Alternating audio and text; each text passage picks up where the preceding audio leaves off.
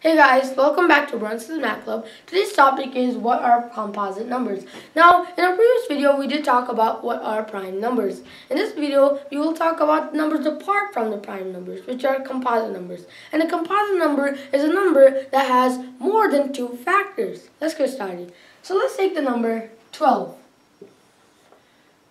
To find the factors of this number, which is 12, we need to create a line.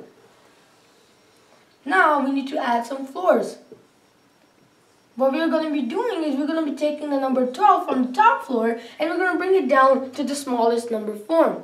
Okay, but before we do anything, I would like you to put the number 1 automatically into the list, because the number 1 we cannot put into our factors, since 1 times any number is that number. So every number for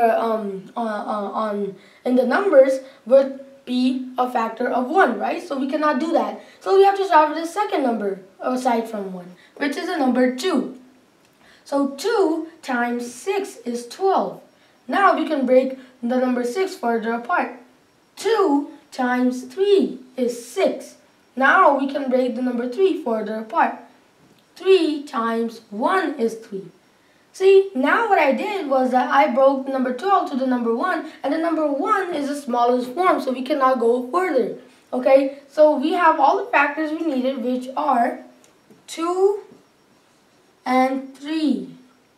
Okay, and remember, you always have to put the number itself at the end, since the number 12 is a factor of 12.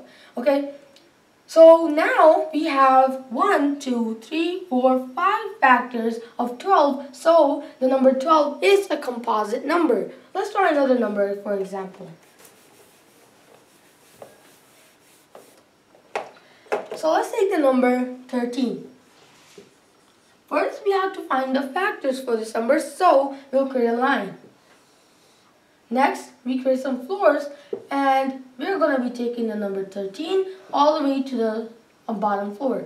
Okay, so before we do anything, again, remember, we have to add a 1 into our list automatically, because 1 times any number is that number. So we start from the second number, which is the number 2.